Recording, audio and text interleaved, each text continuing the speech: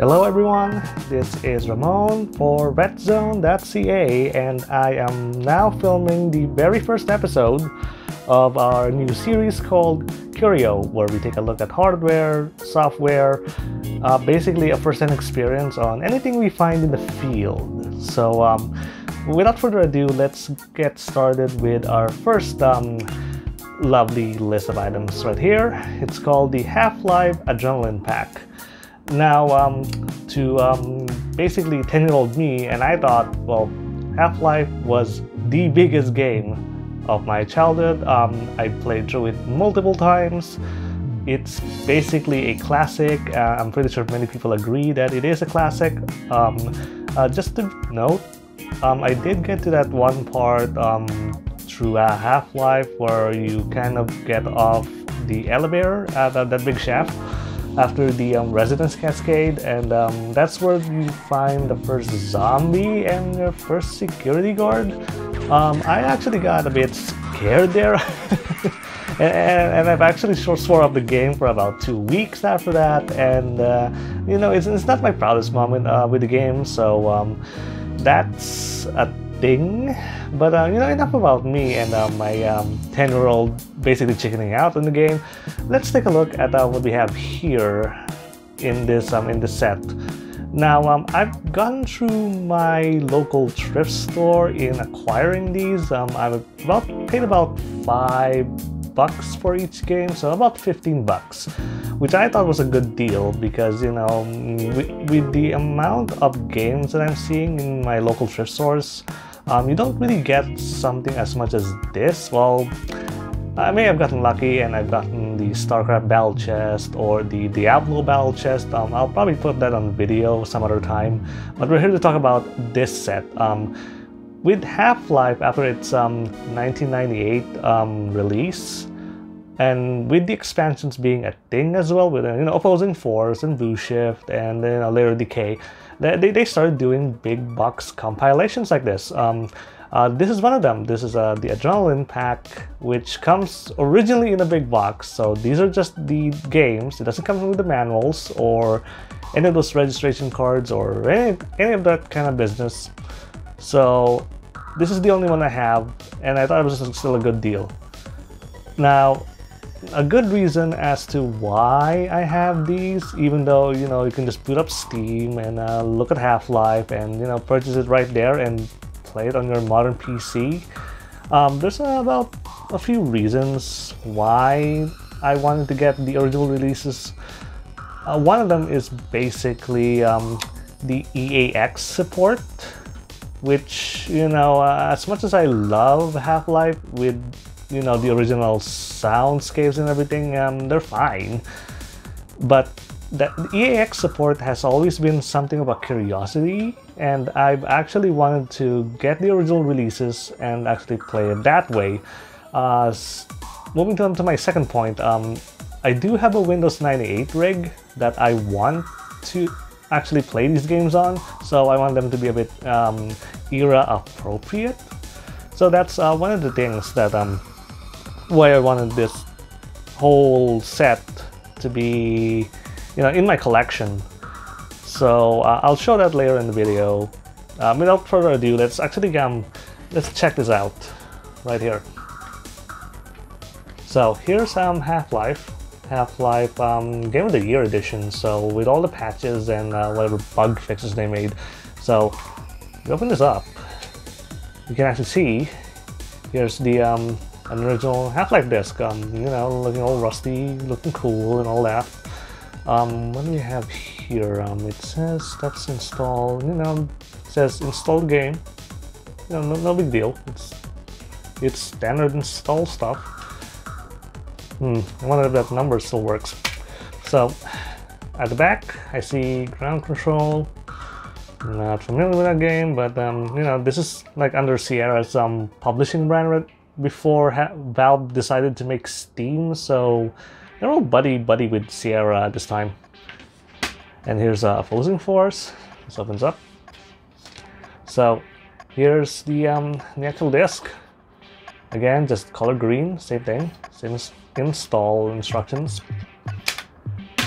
And here's Team Fortress Classic. Now, if you're a big fan of something like, if you started with something like Team Fortress 2, then, you know, this might be like, well, that looks interesting. I've never played Team Fortress Classic before. I have a little bit, but I believe I was playing with something like, you know, custom-made bots. So that was interesting, but let's open this up. Here we are.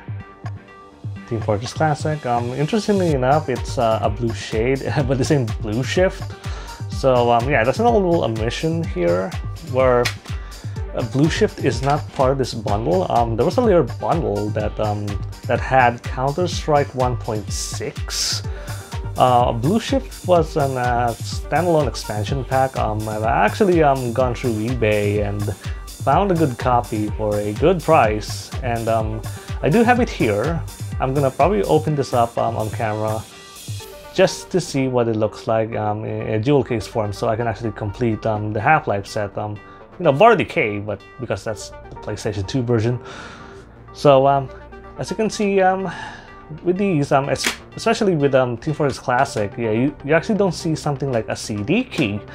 Now, the reason for this is that Team Fortress Classic is multiplayer only, and well, it doesn't really need a CD key because it's a mod. You don't need a CD key for that. So in a moment, I'm actually gonna grab my my package for Blue Shift, and I'm gonna open it up on camera and see if there's anything interesting in there. So one moment, please. Alright, so I got through to my mail, and here's the package. So, you know, unassuming thing. Paid a good chunk of change for this, and you know, as good of a price as it's ever gonna get for a good condition one. So let's open this up on camera and see what we find. Okay, it's nicely bubble wrapped and everything. So, you know, oh, nice tape. So, it's a bit of interesting thing right there. So here we go. Let's actually see what's inside. Oh, there we go. There we go. There we go. Folks, this is Half-Life Blue Shift, again made by Gearbox, as well as opposing force. So here's the actual game right here. Barney Calhoun looking all cool and stuff. He never did give that beer to Gordon Freeman, so probably wanna ask him about that. So here we go. As you can see, there's actually the big box collections at the back. Half-Life Game of the Year edition and Half-Life Counter-Strike. Let's take a look at the disc and see what we find here. Oh, cool! It's actually a nice looking disc, but not as rusty as I thought it would be for Team Fortress Classic. So that's a thing. Let's see. A good colored disc. So there we go. Rated M for mature. So that's Half-Life Blue Shift. So let's introduce it to this, and this. So we got the family right here, and I guess the only thing to do now is to actually install this on my Windows 98 rig and see what we get. Because we're going to be late for work, eh, Korean Freeman? You know you do.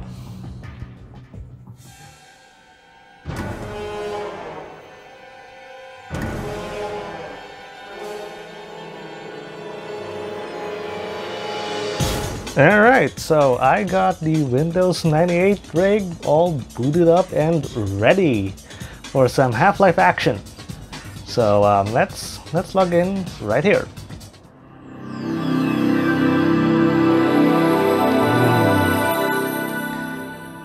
That is a classic and it should be respected. But here we are. So this is my Windows 98 rig. It's I would call middle of the road specs. It's got an AMD Duron at 800 megahertz. Then I've outfitted it with a GeForce 6200. And as you can see right there, there's an Auto 2, which will support EAX, which I'm hoping this game does. I'm hoping the version of Half-Life here will be the one that has EAX support, so we'll try that. So here we go.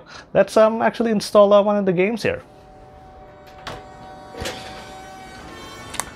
Right, let's start with well, this is not what we want. We want Half-Life.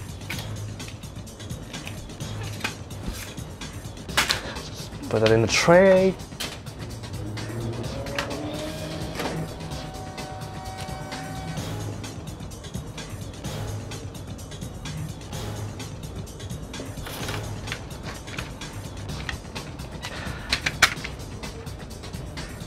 Alright, let's wait for it to load. Here we go. This they call it the one menu, and I would like to agree with it. It's called the one menu. I haven't seen this in, oh, I don't know, like, I'm guessing years now, at least, what, 10 years? This is quite a nostalgia trip, so let's actually install Half-Life here. Sierra logo.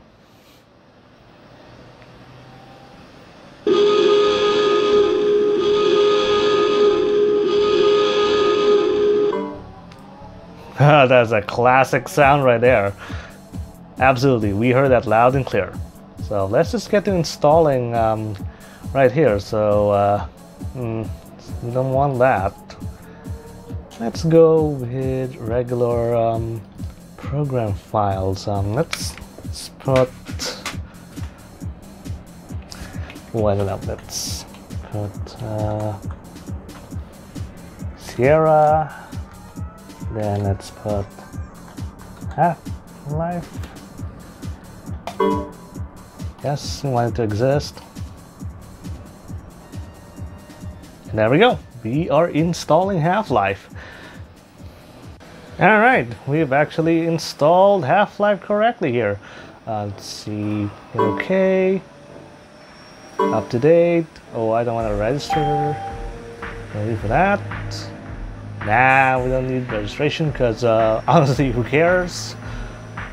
I'm not gonna launch Half-Life now. We must finish installing the rest of the games. So I'm gonna take out the Half-Life disk and let's start with Opposing Force. Here, right here.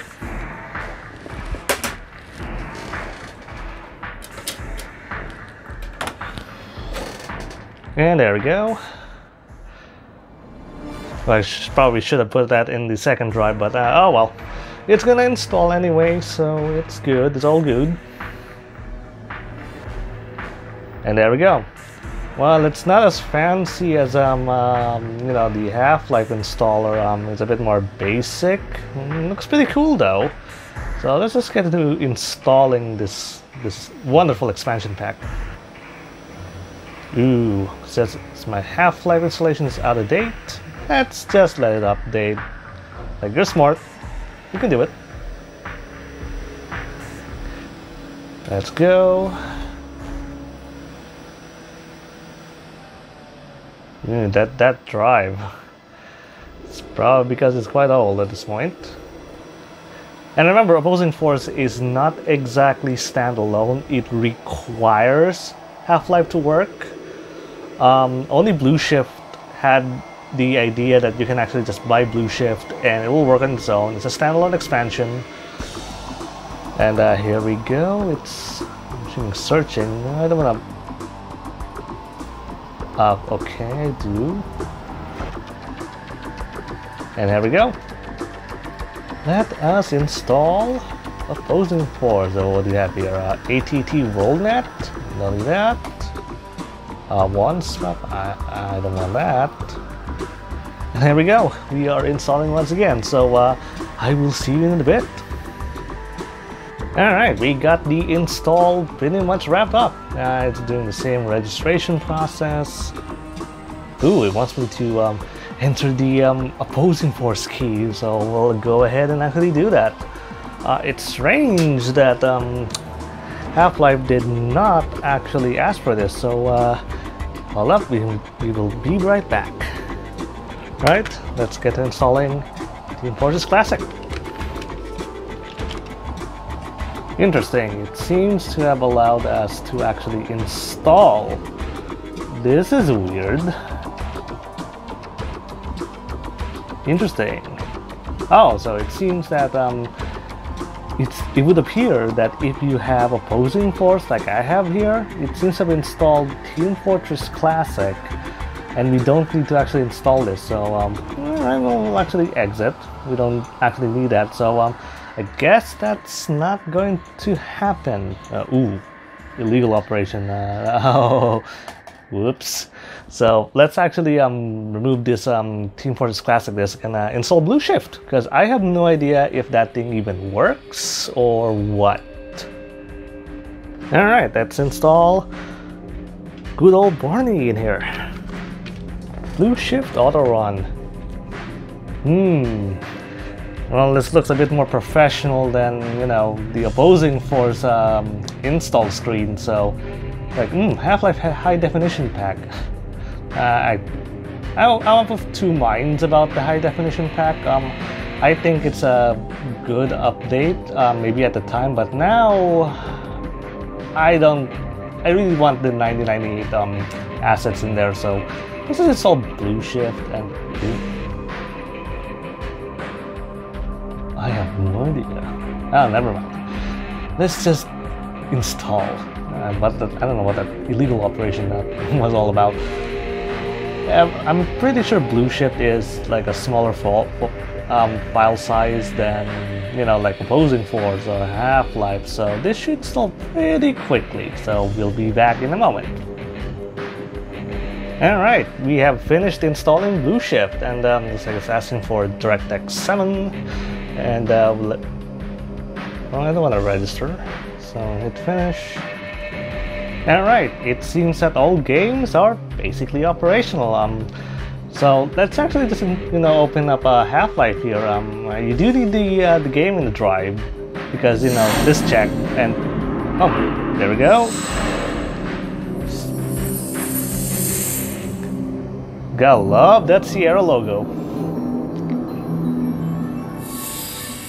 And there we go, the infamous Valve intro, and they've used this until what, Half-Life 2? And there we go. You haven't seen this one menu in forever. I do remember playing Half-Life, and I see this menu, and I thought it was like the coolest thing. And one of the neat things about this is that, you know, we could actually go and activate all the different games here. I thought that was pretty cool, rather than, you know, actually like exiting the game and then actually opening up the shortcut and go through all the intros. I thought that was like quite a pain. Oh, okay, that's a bit of a corruption right there. Let's just restart the game.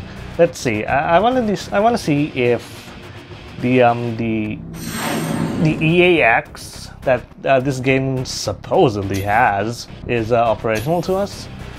Let's see. There we go. Put EAX on. The video modes. Let's see what we have.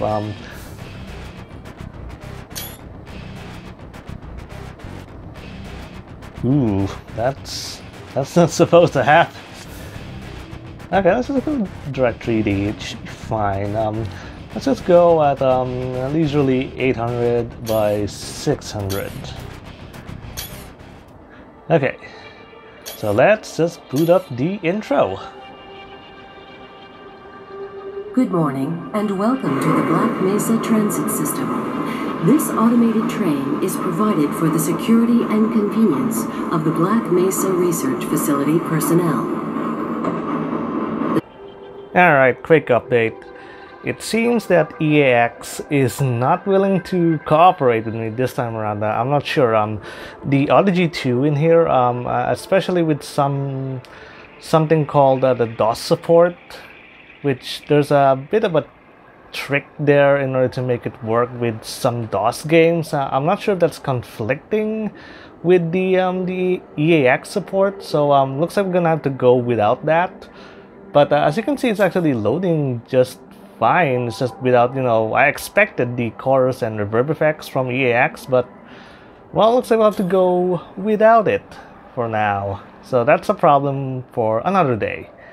But the important part is it works right here. 1024 by 768 in Direct 3D. As you can see, works absolutely fine. So let's just get into a little bit here. Sorry, sir, I've got to stay in my post. Gotta love those Half-Life sound effects.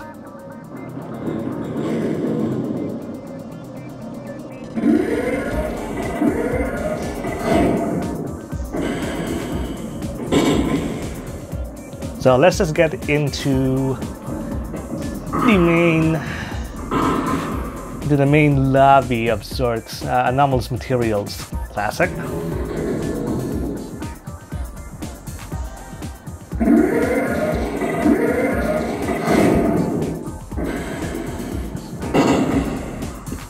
Hey, Mr. Freeman, I had a bunch of messages for you, but we had a system crash about 20 minutes ago, and I'm still trying to find my files. It's one of those days, I guess. They were having some problems down in the test chamber, too, but I think that's all straightened out. They told me to make sure you headed down there as soon as you got into your hazard suit. As you can see, it does not have the reverb. It does not have... Yes, I know about the stupid ties, but as you can see, there's no EAX working, so that's again another problem I gotta fix sometime. But looks like I'm gonna have to leave it here. But I'm happy that these games install just fine on my Windows 98 rig over here. So looks like we'll have to call it a wrap for the first Curio episode. So please like, comment, and subscribe to retzone.ca, and we'll see you next time. Game on! Have a very safe day.